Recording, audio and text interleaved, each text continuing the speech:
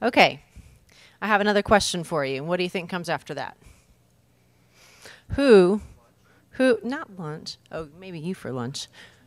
Who has successfully navigated the elevator situation with a Syngapian in the past couple of days? How'd you do it? He just started liking to push the buttons. Please meet me at the swag table later. Okay. All right. So for those of us in the community who have been here for a couple of months at least, 6 months, 8 months, you have probably started to identify individuals who have particular areas of expertise in SYNGAP1 who we all reach out to, we ask questions of, you see them respond to various things on Facebook and Slack about, has anybody identified what to do about this? Does anybody know about this? Can you recommend this? How have you done, those types of questions. So this next hour is going to be an opportunity for those experts in their particular area, so to speak, to impart some of their knowledge and how they've gotten over hurdles, what they have done, what has worked, what has not worked, what you can do potentially to try, and that's going to give voice to some potential solutions for all of us, okay? Who is our first? I forgot my agenda. Sydney is our first. Hooray, Sydney.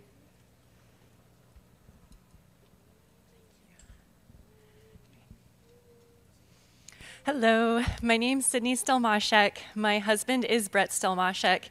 If you watched any of the Cannonball, he's the guy who shaves off his hair and gets tattoos on his butt every year in order to raise money for Syngap Research Fund, and we're very proud of him for doing so. We have 3 boys. Isaac is 12, Judah is 10, and our youngest, Emmett, who is our Syngapian, just turned 6. We currently live in Pittsburgh, Pennsylvania. We won the lottery moving to Pennsylvania before IND was a thing at CHOP. We're very happy and thankful to be there. Today I'm going to talk with you just shortly about the seizure journey in Syngap. We've certainly had quite the journey, and it's really hard. There's a hill by my house, a nice walking path that I like to go running on sometimes, and when you're on it, you can't see the incline, but you can feel how slow you're going and how tough it is on your body. And the other day, I stood back and I looked at that hill from a different place, and I thought to myself, oh my goodness, this hill is massive. No wonder it's so hard to go up. And that's what I think about epilepsy right now. I've gotten so used to dealing with it that I forget that I am dealing with it, until every once in a while I get to stand back and look at it from a different perspective, and I realize, oh yeah, this is like really, really hard to have to deal with seizures all of the time. So Emmett was diagnosed close to 18 months old, and it was in part thanks to his epilepsy. It was so severe that the epilepsy in combination with the developmental delay meant we really needed to go get genetic testing. And on the first panel that we did, the epilepsy panel with Invitae, of course, we got our Syngap diagnosis. So since then, well, actually, since before then, I think seizures started around maybe 7 or 8 months for him. We've not had a seizure-free day since then in his life, and he's nearly 6. So yeah, sorry. It's a little hard. So we've tried so many things, right? We've tried 8 different meds, sometimes 5 at a time. He has a VNS.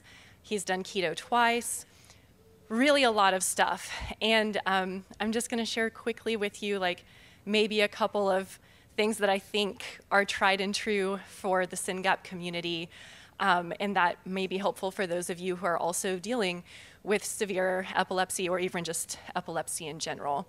So some things that I think we've learned are that sometimes seizure freedom isn't always the goal.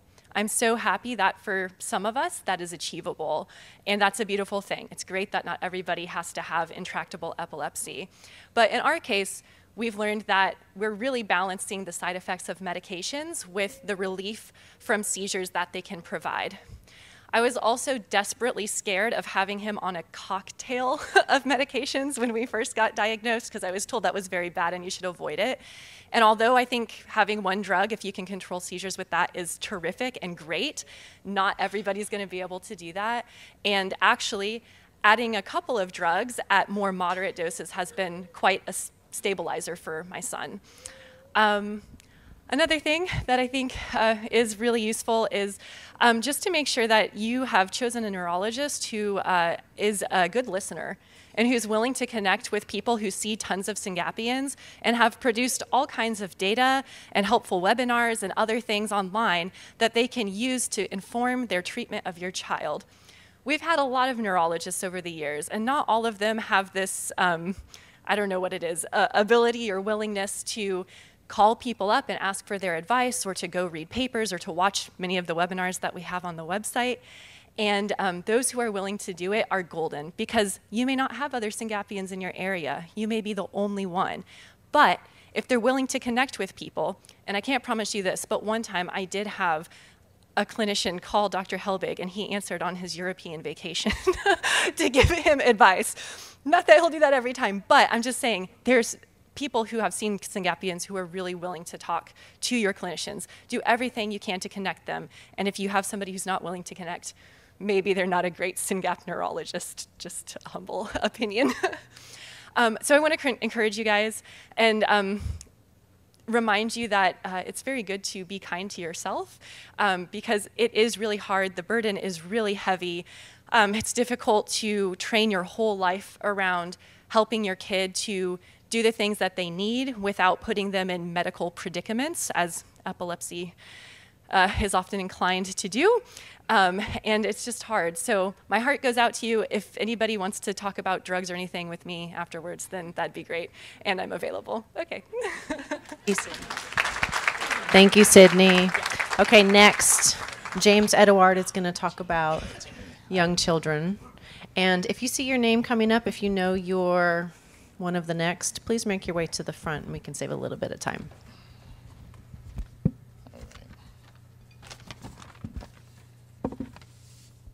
Hello, everybody. Welcome to Orlando. Thanks for being here. My name is James Edouard. Over here is my wife, Alexis Edouard. You may know her more than me. I'm really not the expert. It's really kind of her, but she doesn't want to be up here at the moment. So I volunteered to step up here and tell you about a little bit about our story. Nothing significant in that sense, but just sharing our story with you to bring some light into our everyday lives. We have 4 children. Sophia is our oldest, 14. She's not here right now. We have Isaac, our son, who's 12. Naomi, who's sitting right there, is 10 years old, big sister. And Naya is the little one on the iPad. I'm surprised she's very quiet right now. I'm happy about that. I'd like to tell you a little bit about Naya today, our successes, our challenges, and also our hope for the future. I want to take you through a little bit of a journey through our emotions, in particular mine, giving you a sense of what it is like to, be in our family for a little bit. I feel denial. This is the first thing I felt when Naya was first diagnosed, and even before that. She was diagnosed at 3 years old, but even at 6 months, Alexis was really keen onto it. She had her motherly instincts, and she really thought something was wrong. She wasn't rolling over. She had little shakes that, in hindsight now, we believe were seizures, but we didn't know that at the time. So a lot of that going on, but for me and doctors and friends and family, we kind of threw it out there as, hey, she'll get over it. She'll grow out of that. So even the doctors were telling us this. It wasn't until we got in touch with Syngap and went through that process around 3 years old, about 3 years ago, 2020, that we finally got the diagnosis for Syngap.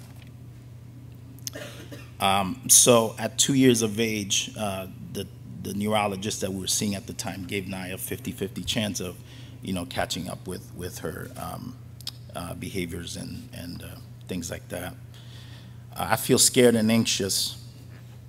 At this point, Naya is 3 years old and diagnosed, but it's with a word I never heard before, SYNGAP. I don't know what it is.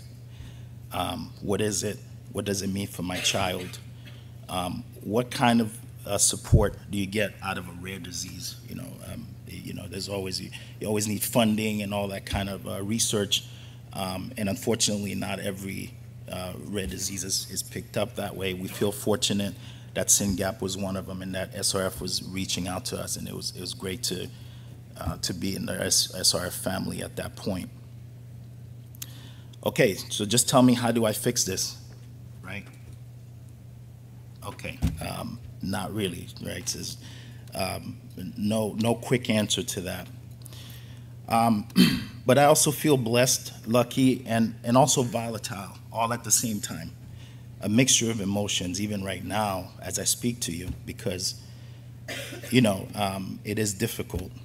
Yes, my child has SYNGAP, but since she was 3 years old for the last 3 years, she's been learning, communicating, playing, laughing, swimming. She's doing a lot of things that we didn't even expect, because like I said, 3 years ago, I did not even know what SYNGAP was. So it's great to see that progress. She can speak a few words. She can say 4 to 6 words together and to express what she feels or what she wants. So we're very excited about that. But will that learning continue, or will it plateau? What is that? What does the future look like for that? She still has seizures. The biggest ones are especially at night, the scariest ones, because she'll wake up in tremors. After 3 years, you almost get used to it in a way, but still at the same time, you're still in the back of your head. It's very difficult to take all that in. We still see multiple specialists, including dental.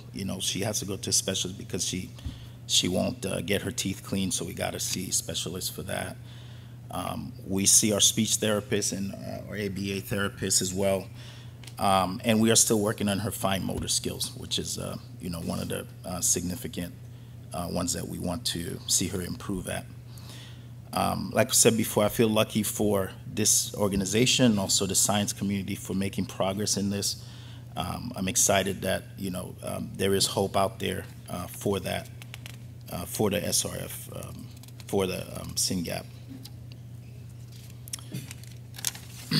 I feel defeated at times, and I'm sure many of you do as well. Insurance, not an easy thing to navigate. I'm very thankful for my wife here, being able to navigate that as best as she can, but it's a full-time job, and I know a lot of you guys know that and feel the same way. Absence seizures, that's the kind of seizures she has during the day. Those are the most difficult for me. Even 3 years later, I still can't tell you. I'll talk to Alexis all the time. Was that a seizure? Was that one? Because it's just literally a flutter of the eye, a fraction of a second, and it's gone, The everyday battles, I feel defeated on that as well sometimes.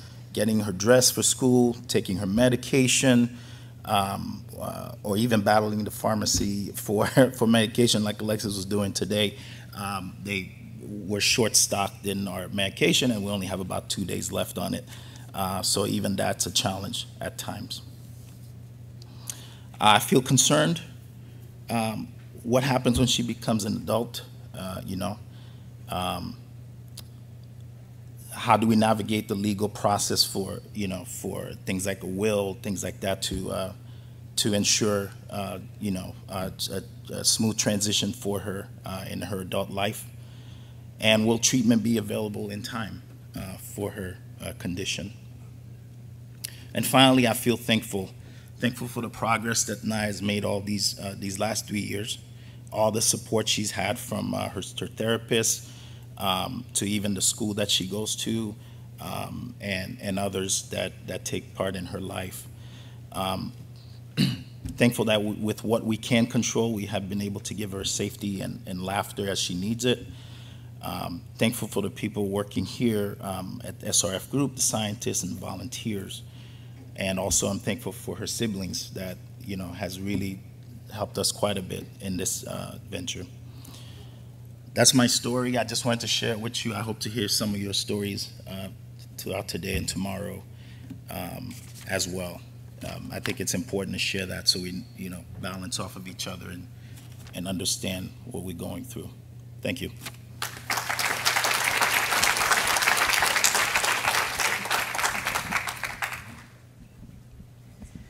Thank you so much. Next we have Paulina Polanco. She is a sibling of a Syngapian.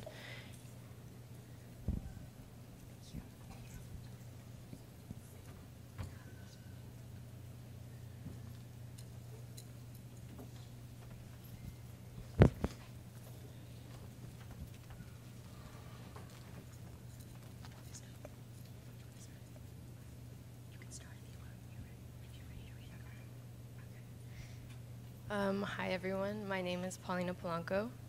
I'm a sibling to two 20-year-olds. They're twins. And their names are Esperanza and Libertad, or SB and Libby for short. They were diagnosed with SYNGAP1 in 2020, and we didn't realize what an important diagnosis that would be until SB had a grand mal seizure for the first time ever in 2021, right before New Year's. That night completely changed our lives. Before that, we thought that autism was the main reason for their condition. And we thought that SYNGAP1 was just another diagnosis to add to the list.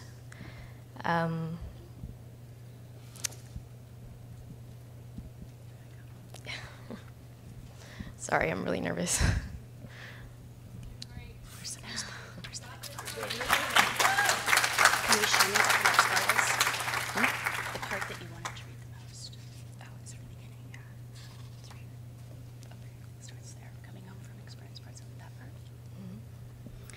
Okay, can you tell us what's the most important part of what you have been thinking? I know that I wrote a book that you're going to hear more about later today, and I wrote it in order to sort of get my own thoughts down and to sort of know myself better. And in doing so, it really helped me. And I know Paulina here, as a sibling, has very bravely written some of her thoughts down, and she wants to share them too. And I know for sure it's going to help her. So that's what we're doing. Can you tell me what the most important part is? Thank you, JR. So the night that she had her seizure, I was the one who found her. And that experience brought a lot of emotions to the surface that I had never really paid any attention to. So I'm going to read some parts of what I wrote. It's going to get a little deep, so bear with me. Coming home from experiencing new parts of life and making new memories usually would have felt comforting. Back to my home, my sanctuary where I'm most comfortable. So why was I feeling anxious on the drive home? It's not that I don't want to be there, and it's not that I don't want to help. I want to help in any way that I can because my sisters need all the support that they can get. And I know how heavy being a caretaker can be, both physically and mentally. And at the same time, feeling guilty and ridiculous all at once because I just went out and had a great time.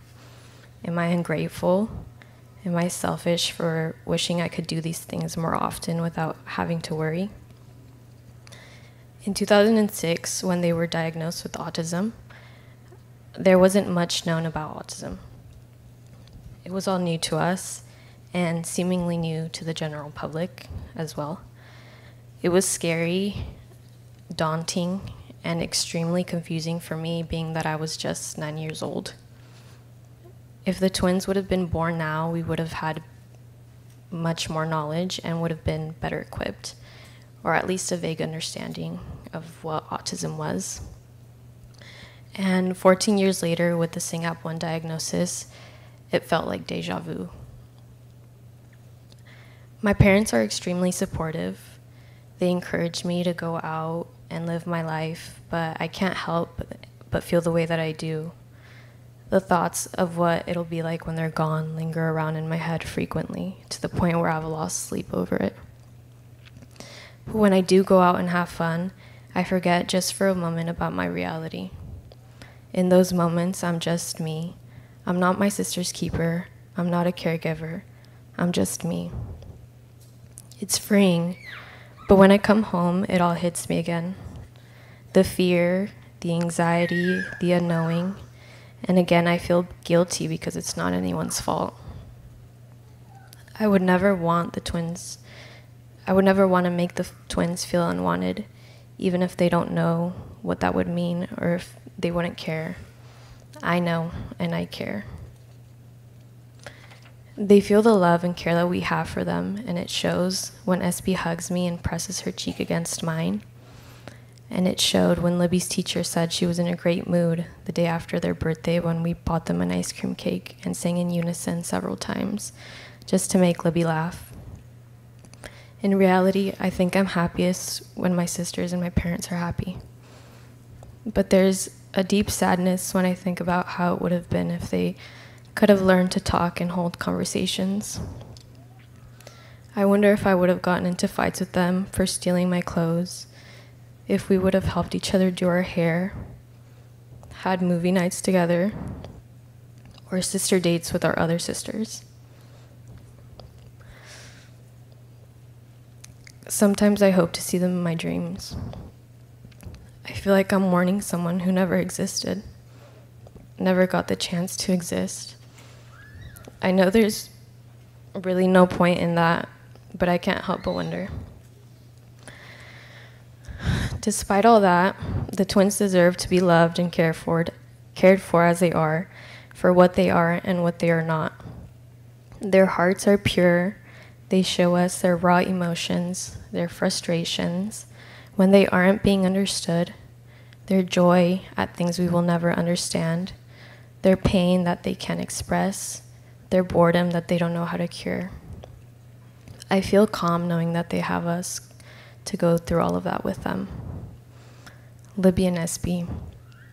Words can't explain how much I love them. I love to hear them laugh. I love to see and hear about the cute and funny things that they do and how they surprise us with the things that they've learned.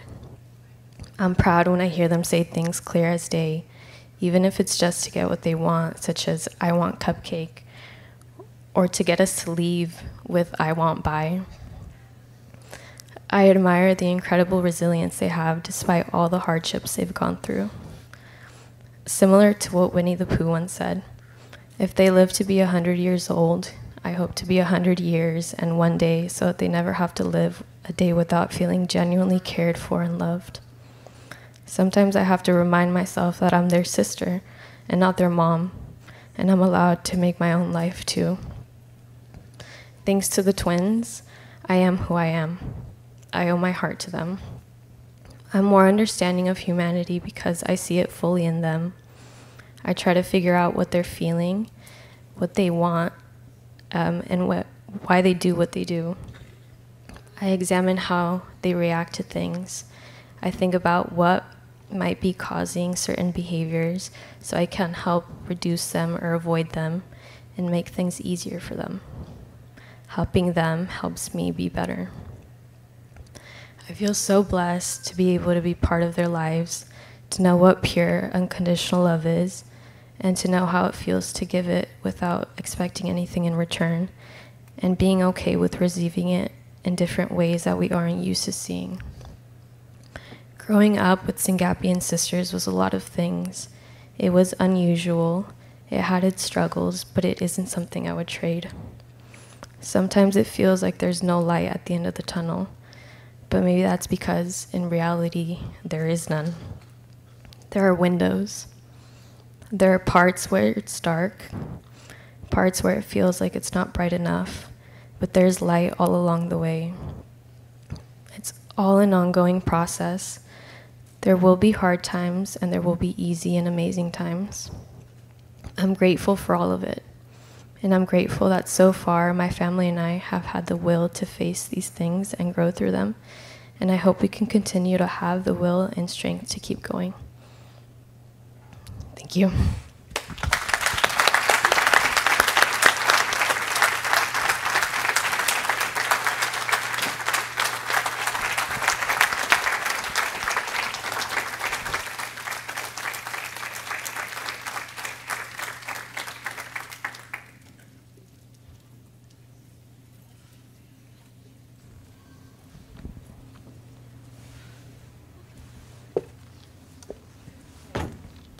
I bet you understand why we brought the tissues. Thank you, Paulina. All right, so from a different relative's perspective now, Ed is going to talk about what it's like to be a grandparent of a Syngapian. And I'm just wondering whether anyone's going to hear a word I say. That was amazing. I'm Ed Gabler. I live in Northeast Ohio with my wife, Donna. We've been married for 43 years and have 3 grown daughters. Our eldest is Jess Ferris. She's also a SYNGAP volunteer and a member of the board of directors. And she is mom to Cole. Don and I have 4 grandkids, one of which is Cole. He is almost 7 years old. He was diagnosed in 2019 with, guess what? SYNGAP1. Cole is a fixture in our life. He loves to swim, of course. He loves to spin. He loves to swing. And he loves to play piggies with me. What he doesn't like is not getting his way. And when he doesn't get his way, he likes to, for whatever reason, slam his face on his knee. And he does it over and over again. And he has calluses on his knees. But the biggest thing that I like about that is that when he's done, he's done. It's over. Then he reaches up his hand, he smiles at me, and then we go play, and all is forgiven, even no matter what I did to make him mad. But I am actually going to flip the script on this family stories and talk about volunteering with SRF instead. I started volunteering in 2022, started out with a newsletter, which I still do, and then I went to Nashville. Nashville was horrible for me because I got so pumped up. I was so excited. It was an amazing event. I'd never been around so many people before like this, and I was just jazzed. I was ready to go. And I think that Mike sensed this because a couple days later, he sent out this baited hook with the name Ed all over it. And the bait was an email for a document that he said, please review and comment. And I love editing documents. So it's like, okay. But I wondered, why did he send it to me and several others? I thought that might have been a mistake. But the mistake wasn't his, it was me for commenting. Because as soon as I did, the day after, Mike sends out this very public message saying, I think Ed would make an amazing Group 5 leader. I stepped into it. Yeah, thanks, Corey. I stepped into it. I asked Donna, should I do this? You know, should I really do this? She goes, I don't know, maybe you could do it, but you better ask Jess. And so I asked Jess, and she said, if you want to do it, do it. But 2 restrictions. 1, go easy, because they're all volunteers. You're leading volunteers. Remember, they're not employees. You don't pay them. They're volunteers. And then she said the second thing, actually the first thing I think I'm doing okay on, right? Okay. The second thing, though, is don't embarrass me. And I'm sorry. It's every parent's job to embarrass their children, so I'm not worried about that one. Most of you, when you've come up to me, and I've met a lot of new people, and I've met a lot of people in person for the first time, but you've come up to me over the last couple days, given me hugs, handshakes, whatever, and said, thank you for all the hard work that you do. And I appreciate that. But you know what? I don't do any more than any other volunteer in this room, on Zoom, or out in the world. I don't do any more than anybody else because all volunteers do what they can, do what they have time for. That's it. Some people have more time, but others don't. You know, you have family, you have kids to raise, you go to school, you have a job. Well, I'm not raising kids anymore. I'm helping raise Cole and his brother and sister, but I don't have schooling. I don't have a job. I have time. So we're all giving what we can. The problem is we need more people because as we have seen over the last day and a half, SRF is growing. There are more cases. There are more scientists involved. There are more grants. There are more studies. There is more of everything, and we need more bodies to make it happen. Because if we don't, then we're going to lose out on opportunities, and we can't have that. I mean, look at this amazing event. I give it up for Ashley and everybody else who's been organizing this. This does not happen without volunteers, a lot of volunteers. So we need to be involved with that. Grants and advocacy and fundraisers, trials, webinars, reaching out to new families. Thank you, Corey, and your team. Spreading the word. All of these things take volunteers and so many more things. Now, I'm not going to ask every single person to volunteer, and you don't have to volunteer any more than a couple hours or 4 hours or whatever you can give. But if you can give time, if you have time to give it.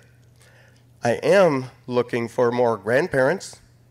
That'd be nice. More guys on all these committee meetings. It seemed like Hans and I were the only guys involved. It's nice to have, a male face to be looking at. But please, take a look at your schedule. See what you can give.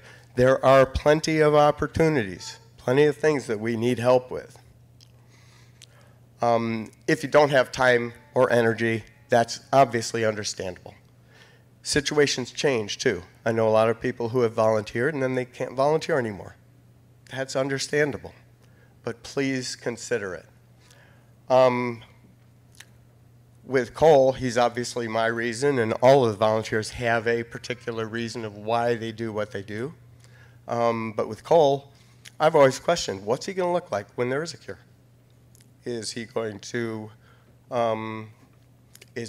be able to talk? Because he doesn't talk. Is he going to be able to remember? Is he going to be able to avoid getting mad? Is he going to still forgive when I make him mad, when I don't give him that 6th yogurt pouch before 10 o'clock in the morning that he wants? I don't know, but I want to find out. So if you're interested, see me, email me at curesyngap1.org and join the team, because we are an amazing team. Thank you very much.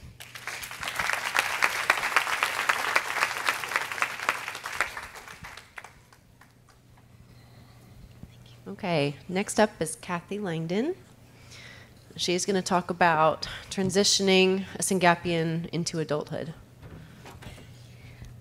First, I need to say I'm still emotional from you did an amazing job. That was so moving, so proud of you.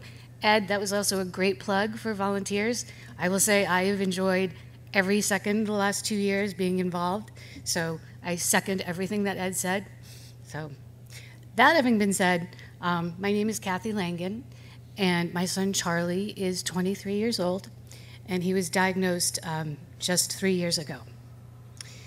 So I want to start by talking about how by age 5 through the ages of 21 or 22, depending on what state you live in, you are on a road with your school system. And that school system provides, obviously, the education. It provides therapies. It provides support. It also provides social interactions for your child. And then that magic birthday happens, 21 or 22, and on that day, that road ends. It is a complete hard stop, and you're forced to take a sharp turn. And you take a turn onto a new road that is run by the government. And that new road has a new cast of characters, it has its own language, and it has its own set of rules and laws that you have to abide by, which can be incredibly daunting and overwhelming. So what I want to talk about today are ways to prepare for this transition by focusing on 4 things. The first is the importance of starting early. You do not want to wait until your person is 18, 19. Don't even talk to me if they're 20 or 21. Like, you've got to start early. And you need to identify during the early teen years their strengths and their interests so that you can put together a vision of what you want their life to look like. How can you prepare them to have a meaningful and purposeful life? And then the 4th thing is the critical importance of making connections with your state and with the programs that are out there. So that having been said, I'm going to give you a little bit of background about me. My son, Charlie, has been a student at a residential program in Pennsylvania for the last 8 years. And it has changed his life in ways that I never, ever could have imagined. A little bit of background about that is that by around age 12, he was regressing using his communication device. He had 0 progress in activities of daily living, and the behaviors were so intense that I was really fearful that he was going to either hurt himself or hurt me. And it forced me to go down a road that I swear I never ever would have considered, and that was looking at residential placements. And it broke my heart, but I knew I needed to do it. And so I looked locally, Massachusetts and the surrounding area. Nothing was a fit. And so I had to broaden my search. And that's when I found Camp Hill. It was a special education program unlike anything I had ever seen in my life. It's an extended family living model in beautiful homes with parents and coworkers, a village setting, working farm. They grow their own vegetables and fruit. I mean, it was just incredible. And this is where Charlie became an entirely new human being. I'm not exaggerating. He loved the routines, working with animals, being in morning and afternoon crews. He thrived being in nature, attending community events, making meaningful connections with friends for the first time. Finally, he had a meaningful life by the age of 15. So I'm sharing this because I saw and continue to see how the right setting and having a purpose allows him to be the best version of himself. And I can't give him that at home. And when I say the best version of himself, I mean, I saw that he was capable of more than I ever imagined. So again, the right setting and the right purpose has completely changed him. So knowing this, now as I get ready for his transition into adulthood, I know that his adult program needs to be farm-based, rich with routines, access to social activities, having responsibilities, and a great degree of supervision. He still needs a lot of help.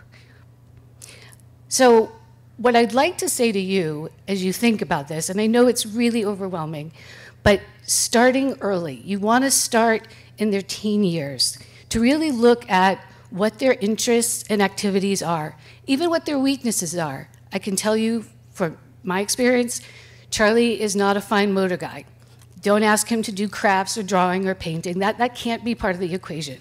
He's a gross motor guy. He always has been and always will be. I would also say look at environments where your person is comfortable, happy, relaxed, because being relaxed really helps with the anxiety, and that really, really helps with behaviors. And with all this in mind, you want to have a goal that by around the age of 18, you have a vision of what you want their life to look like, so that you can take that vision and you would get yourself involved with the ARC in your state. That's ARC. Every state has one. Not many people know about it till you're too far down the road. And it is a wealth of information and resource and support. And their only job is to help you. That's nice. They have no other agenda. That's what they do. So definitely get in touch with your ARC. You have your vision, but then you also want, with that vision in hand, to go look at the programs that are out there. Your state is going to tell you you can't do it till they're turning 21 or 22. That's not true. You can.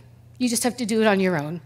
And what you want to do is you want to make real connections with the people who run those programs. Because what happens is the state, when you finally get to that point, they send out referral packets. And your referral packet is your kid. And that referral packet is sitting in a pile of 20, 30, 100. Because if it's a good program, that pile could be up to 200. So by starting early and making that connection and getting the relationship, you are a face in front of that person, but you're also the face of your child. So that when that referral packet ends up on their desk, they're gonna know about your kid and your kid. And that is really powerful because in addition, unfortunately, the waiting lists are long. So if you continue that communication, keep working on that relationship, it is incredibly helpful. So the other part of this is that, our kids are so complicated. It's better for you to identify what you're looking for rather than expecting your state agency to do it. If you're lucky, they'll help you. I've heard that happens. But they may not, and it become a real battle. Trust me on that. I'm also just going to put this in here, and we're not going to get into it today. That's why I tried to focus it on 4 things. But the other piece about becoming an adult is obviously guardianship and setting up rep payee accounts. And that is its own separate subject with hours with legal people. I'm not going to touch on that, but I'm bringing it up because that is part of what's also going on as you get into these late years. The road really changes. The landscape is new. And so the sooner you start thinking, the better you'll be. I will share with you that I did start really early, and then there was the pandemic. So the places that I had found aren't taking new referrals. They have staffing shortages. And so I had to actually get very creative.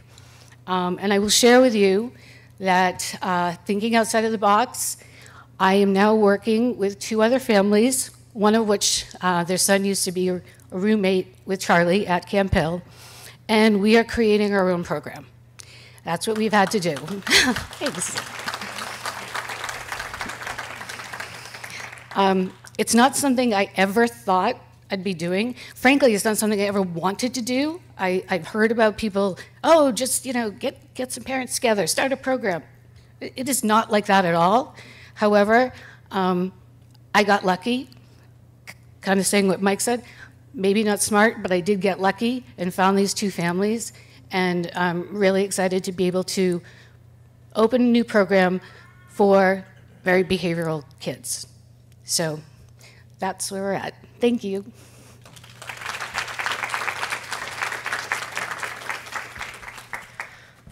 Thank you, Kathy. All right, next we're going to hear from Summer Slaght, who's going to talk a little bit about AAC devices.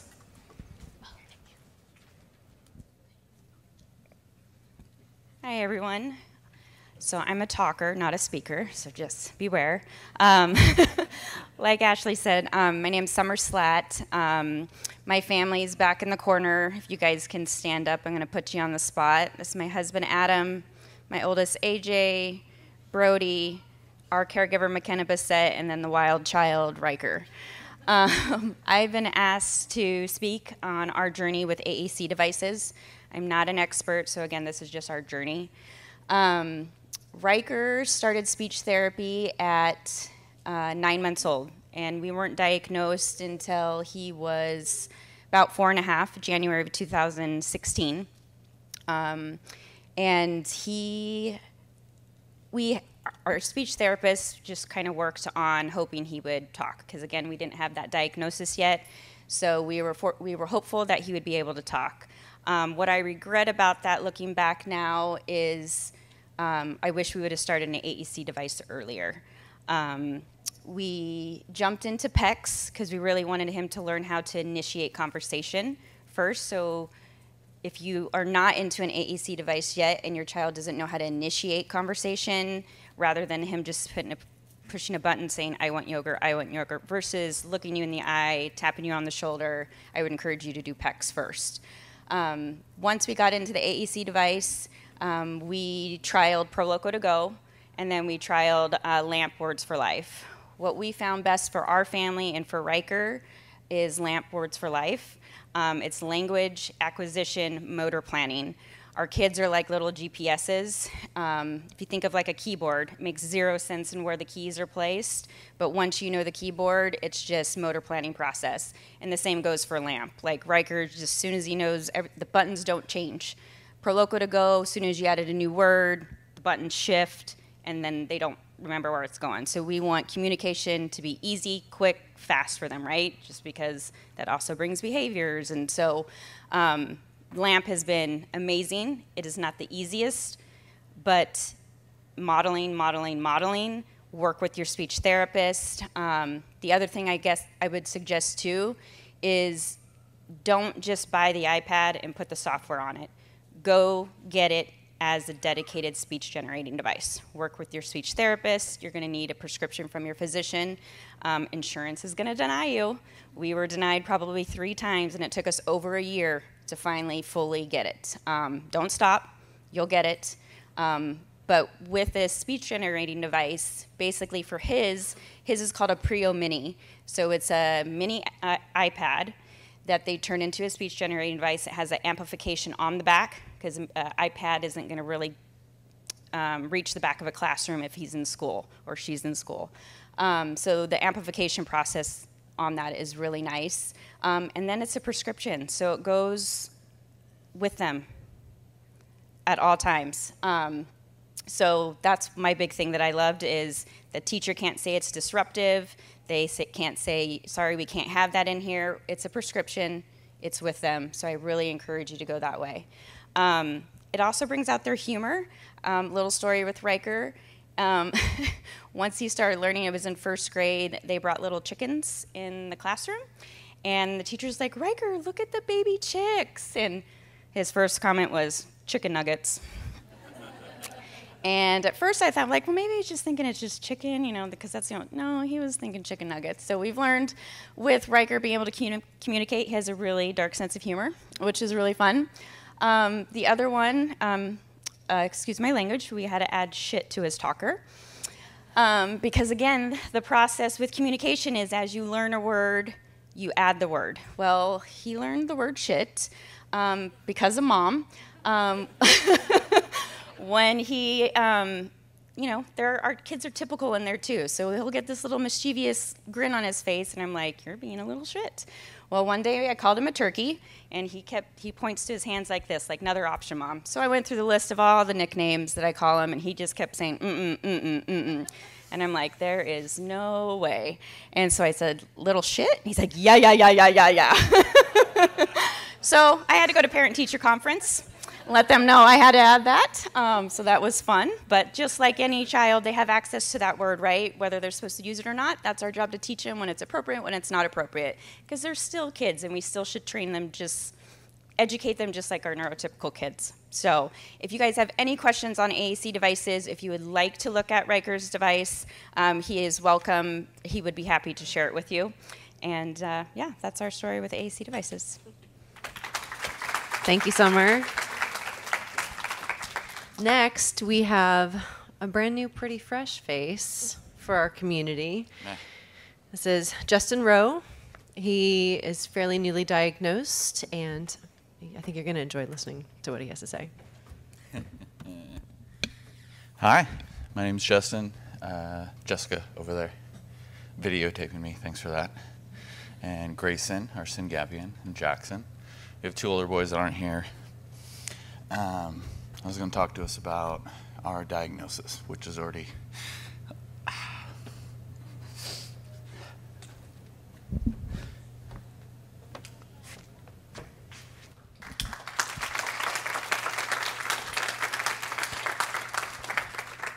very hard.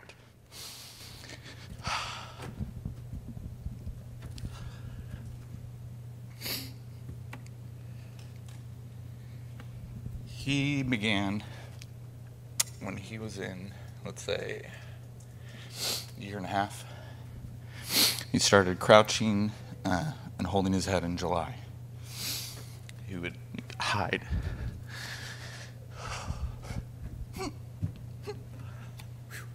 It's really hard. We didn't know what was wrong.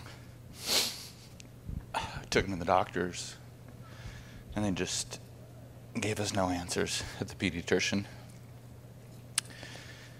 Wasn't very helpful. He was behind on walking. He was behind on speaking. Again, no help.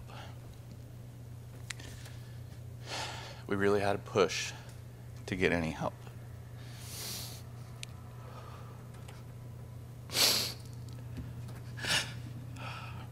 Sorry. We finally got a seizure caught on camera when he was playing with his blocks. And once the pediatrician saw that, she said, oh, okay, maybe something is wrong. We've been telling you that. Went and got a... Gosh. I should have recorded this. Made it a lot easier. So she set up to get an EEG done, and thank you. We had to go to Fresno, right? Had to go up to Fresno, a couple-hour drive. Set him up with an EEG. He had to sleep for it. So the first 30 minutes, nothing came up. When he was awake, nothing came up. And we were going to leave, and I remembered. I was like, I know how to make it happen. So I gave him his binky, his eyes rolled, and they had the reading that they needed to get us set up. They said it was going to be a month until we saw a neurologist. So we weren't going to see him, I believe, until November initially. And so when we went to leave, they gave us a call and said, no, we need you to come in tomorrow.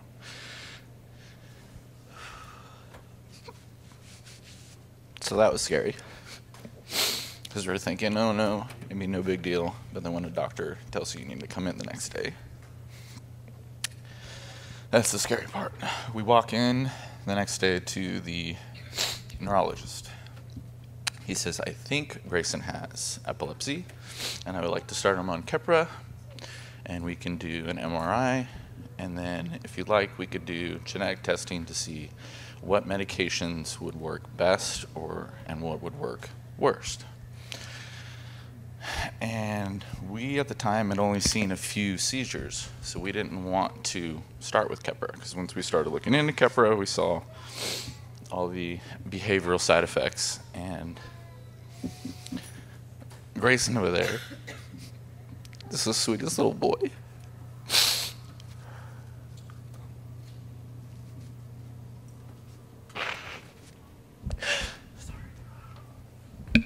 And I didn't want to make him into a monster, seeing all the bad behavioral side effects. And so we didn't pursue with that, and we wanted to wait. So we did the genetic testing to see what would work best for him. My wife sent me alone to go to this because we were thinking, oh, it's epilepsy. We're just going to find out what medication is going to be best for him. So I went with Gray, and the neurologist hands me the paperwork, says, your son has SYNGAP1. It's going to cause seizures, learning disability, and autism. And I was like, I didn't know what to say or what to do. I was confused. I tried to ask him questions. He had no knowledge of the disease or what to do. And that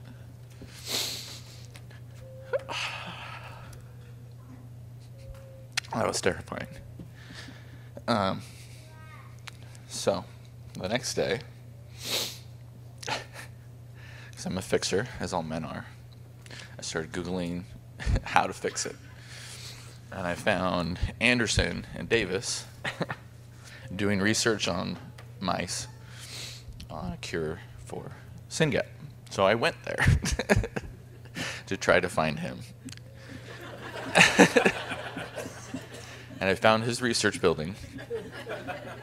And I found a way in, because I was not supposed to be in there. But I wanted answers and I wanted help. Luckily, he wasn't there, because that would have been really awkward. But I ran into some nice ladies there. They were students that were working on it. They told me to look up groups, support groups, and try to figure out ways to get answers that way. That's when I found Mike.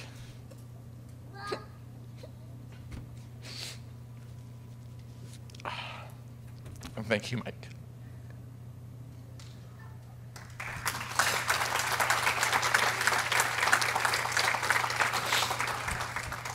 I really appreciate everything you've done for me, my family, and all the other families here. We're all counting on you guys. I appreciate it.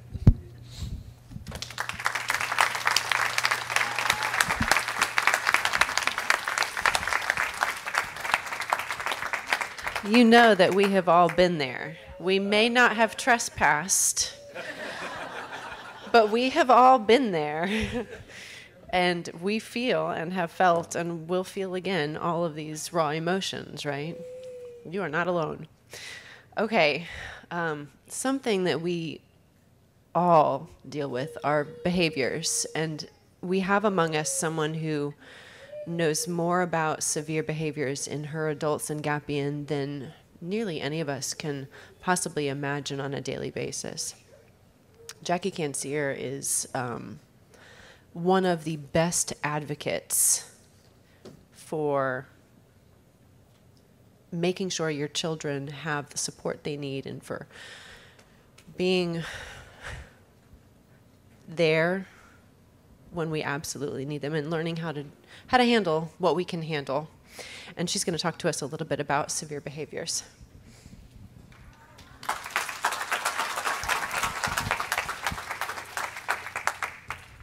Hey everyone, I am Jackie Kancir.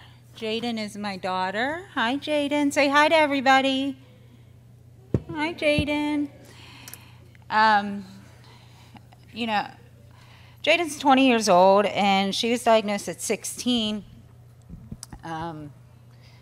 And honestly, the diagnosis of SYNGAP1 for us was a joy because we had already experienced all the symptoms by the time we got the diagnosis. So for a new family, this is a really scary thing. And having me up here, it's only going to get scarier. Hold on one moment, please. But the reason we were getting genetic testing done again was because she had gone through a regression, and physically and behaviorally, our lives were becoming out of control.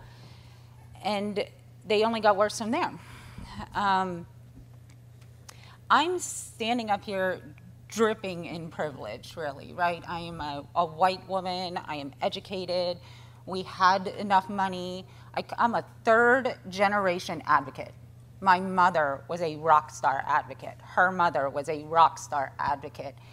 And so this should be easy, or at least doable for me. I have been living in that moment of, I can't do this anymore. I can't do this anymore. Over and over and over again, consistently, without 10 minutes of a break from it, for years. It is a constant trauma that you have to learn to make part of your normal if you are going to choose to try to keep them at home if they hit this level of behaviors. And for those that do place their children, that's not an easy decision either. And it's not like you suddenly can rest because you're constantly worried. You are constantly on the calls with staff. My mom has my grandfather in respite right now, and the agency's called her like 2 or 3 times while she's in Florida. You know, when you are this level of a caregiver, it doesn't matter what the housing situation is. You are always going to be this level of a caregiver. And the behaviors are the most debilitating symptom of SYNGAP1 for many of us. And just even SRF, I've seen it evolve in the past few years. I know when I first came on to scene, I think that the conversations I have about behaviors were hard. And we didn't want to scare new parents. The webinar I did a couple years ago, I don't know where Olga's at, but I can remember Olga and I talking about, well, maybe we should change the title of the webinar. We shouldn't call it severe behaviors. Why don't we just call it advocacy? Because we don't want to scare the new families. And I was like, no, we need to call it severe behaviors. This is what's coming down the pipe, and they need to know, they need to be prepared, because I wasn't prepared, and that made it worse. So we did. We called it severe behaviors, and now today, you know, here Mike be like, this is happening. You need to get behind this. And I've seen that change happen. So as the rest of our kids are getting older, we're starting to see that it's more likely than not that you're going to have this. And when I talk about severe behaviors, there's actually a special interest group on severe behaviors that's with Profound Autism Alliance, National Council on Severe Autism, Autism Speaks, and the Council for Autism Service Providers, CASP. And they are now actually trying to change it to dangerous behaviors. The term, instead of severe behaviors, let's call this what it is. It's dangerous behaviors. We are talking severe forms of aggression. It's self-injury, and very dangerous self-injury. Elopement, property destruction. When Mike talks about picking your furniture, based on this, 100%. I wasn't even done paying off my last couch when it was torn to shreds and broken and flipped, and had to buy a new couch. The new couch I bought has a completely metal frame. All of the seats recline, you know, so like she's not picking that up and flipping that. And it has changed how I buy my furniture based on these behaviors. Staffing, forget it, because we are not talking about this. Advocacy on severe behaviors is very rare. We have now realized that about 27% of people with an autism spectrum disorder diagnosis have profound autism, which is where SYNGAP1 would lie. But for years, our research has been excluding this part of the population, which is why Dr. Fraser's work is so important, which is why when we're out here with the EEG that you can wear at home, that's so important, because we need research methods that are accessible and that include our children in the data. Because this data doesn't just sit on a shelf in some college library. It doesn't just reside within the medical offices. This data and the research that pushes out then becomes part of evidence-based policy. Evidence-based policy that has nothing to do with our kids, and actually in some ways is very harmful. So for us, we have been now hearing this toxic positivity messages of take the dis out of ability. Don't talk about the disability, talk about the special ability. Meanwhile, I'm getting the crap beat out of me on a daily basis. My house is destroyed. I haven't been able to see a ball game of JJ's in 3 years, right? My mom has to fly in from Pennsylvania to be down here so I can even be standing on this stage right now. And yet we can't get staffing because our HCBS policies now say they have to be free of coercion and restraint. So those of you that got a little live demonstration in the music room yesterday, I had to put Jaden into, that is a restraint. Now, a lot of people, when they hear that word, they think prone position, George Floyd, this is like abusive. But physically having to place your hands on somebody else to hold her hands down onto her hips so she's not smacking herself in the face or punching the music therapist or anything like that, that's a necessity But they're not allowed to do that in an HCBS setting in many states. So if your staff can't do that, they're at risk being in your house. It's increasing risk of police interactions, having somebody who cannot properly intervene in these behaviors. They are not a moral defect. They are a symptom of a disability, a very real symptom of a disability. We do have research on that now. It is very validating. And on the tables, I put this. This is important. I'm going to give it to Ed or Mike or somebody too, so it's a file you can download. But this is not comprehensive. These are some ideas. And this is the approach every doctor you have, everyone. I don't care if it's a cardiologist, a pulmonologist. Every doctor you have, you need to ask them how they feel about a biopsychosocial model. Because this is not yet mainstream medicine. It is emerging and getting more popular, but it's not currently mainstream medicine. And this is what we need when you're talking about severe behaviors. Yes, you're going to have ABA, but you cannot expect ABA to solve all of this. This is not going to be solved by ABA alone. We're talking about neurologically driven behaviors that sometimes have absolutely no rhyme or reason. I don't care how well you plan the environment, how great of a caregiver you have, it doesn't matter. They're still going to happen from time to time. And you need to know how to properly prepare. So there are some things in here that I didn't put on, like, for example, sleep. Can anybody tell me where you might think sleep goes in on this chart? We've got biology, which can be certain biological symptoms that are causing behaviors. We have psychology, which we all generally think about with behaviors, but then we have social also down there. Sleep actually could go anywhere, right? And so that's why some of these things aren't in here, and that it's a Venn diagram, so some of these things are going to overlap, and some things will pile on, and there'll be multiple causes to behaviors that'll be very complex. And so keeping this idea in mind, where we're not ruling out joint pain, maybe we're ruling it in, right? Both things can happen at the same time. Maybe this is something where this person is having an issue with school, they have new staffing, but also they're feeling pain right now. So we're going to have to attack this from two different places. So once you are dealing with severe behaviors, your life becomes a constant scanning of all the different things, a lot of documentation. Write down any changes in the environment. Your BCBA will be your data friend, because they collect all of this. They'll put a dotted line down in Catalyst, started a new medication, had a new staff start at school, all these different things. That kind of data helps you start to unravel this and make your life manageable. Just like Sydney said in the beginning, some of us are never going to be seizure-free. Some of us are never going to be behavior-free. But we can live joyful lives if we learn how to manage it and manage it appropriately. And it requires good advocacy, where you're not afraid to talk about this. You're not ashamed of it any more than a parent wheeling their child with cerebral palsy in a wheelchair would be. I have to use physical intervention with my daughter as a medical service to her to keep her free from police interaction, hospitalizations, and institutions. And I am not ashamed of that, and I'm happy to debate it in any kind of forum. This is a part of the population that is not as uncommon as we have been led to believe. It is a part of the population which has been silenced, and that stops today. Thank you.